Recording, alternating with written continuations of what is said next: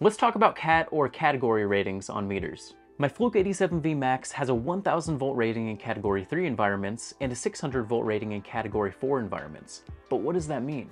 Category ratings go from 1 to 4, 1 being the safest environments with the lowest available fault current, and 4 being the most dangerous environments with the highest available fault current. Fluke's website does a great job at breaking these environments down for us, but a quick example of category 1 environments are low voltage isolated circuits, like a fused circuit board controlling an air handler unit. Category 2 environments are your single-phase receptacle connected loads, so things like a TV, vacuum, or commercial-grade printers. Category 3 environments include single and three-phase power distribution, things like commercial and industrial lighting, residential subpanels, and branch circuits. And Category 4 environments include any service entrance conductors or utility-level connection points, things like meter mains and even commercial and industrial switchgear.